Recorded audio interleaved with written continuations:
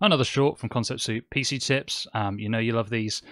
What we're going to be doing is a nice aesthetic upgrade, which is very cheap. So maybe you've got one of these cases that's got a cutout where the power supply is, and you can see the power supply logo, and you think, that looks pretty ugly. What can we do to touch that up?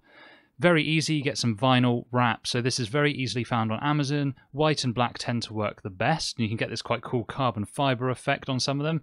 All you need to do is cut it to size, wrap it around the one edge of your power supply where you want to make it look nicer, and then just peel off the adhesive, stick it on, and then just cut off the excess. Make sure you're not putting the vinyl wrap over the fan or over any of the exhaust areas of the power supply.